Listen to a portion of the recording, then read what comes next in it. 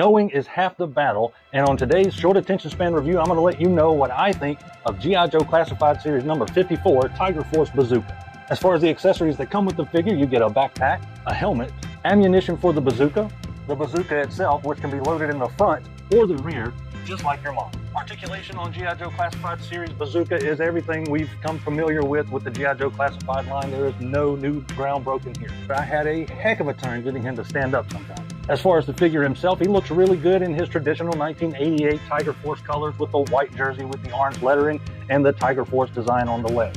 The head sculpt looks great, and overall I love the build and design of the figure. And I absolutely love it when all of the accessories can be held by the figure at one time. So it's an easy recommend for me if you're a fan of Tiger Force, and if not, you may want to hold out for the inevitable release of the original colors.